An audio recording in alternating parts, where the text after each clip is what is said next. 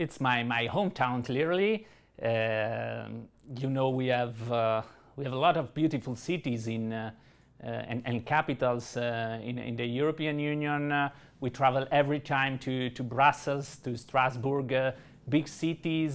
So my hometown is a very small one on a lake in the Italian Alps in Lombardy. So it's very important for us to come back to our roots, to our cultural heritage, to our quiet, because sometimes here in the European Parliament, in the European institutions, we are at risk to lose the contact with the reality, with our voters, with our people. So coming back to my hometown is very helpful to keep strong contact with the reality, because what I've seen in the past 7 years since I was elected as a member of the European Parliament is that a lot of people staying here are thinking that the reality is what we are seeing here in the European institution. That's not true, and that is leading us to bad choices. So going back to my hometown to this dimension is very helpful, also to